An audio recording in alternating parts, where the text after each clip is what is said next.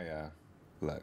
So this is the character's stats. You see weight, max jump height, max double jump height, full jump height, max wall jump height, jump velocity, max speed, gravity. So you guys know that Harley Quinn is my favorite character, of course. What I would like to know is why Batman is way faster than her. I don't understand this. Actually, what I would like to know is why Harley Quinn is so small, right? She's small.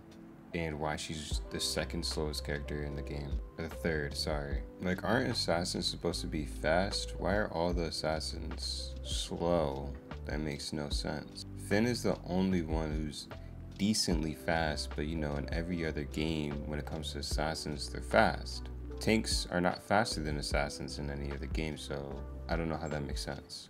Harley Quinn is the third slowest character in the game. Iron Giant is the slowest, of course, Superman being the second slowest. But these stats are really weird. Like, you have Wonder Woman who weighs way more than Batman. You know, Batman is just big as shit with muscles. Velma, who weighs more than Batman. Bugs, that weighs more than Batman. I think these stats really just show how overpowered Batman is when it comes to other characters in the game. I know they're talking about nerfing and buffing some characters or whatever, but Batman all across the board he's just broken. He's an unpunishable character. Batman's moveset is fine, you know what I mean? It's overpowered, a little broken in my opinion, but at the same time, his speed should not be 2,300. He should not be the fastest character, because that's what really makes him broken. Do you see how fast Batman is? And then his jump velocity is insane. Velma should not be weighing more than Batman, or more than really anybody on this list, honestly. So let me know what you guys think, if these characters need changes or not.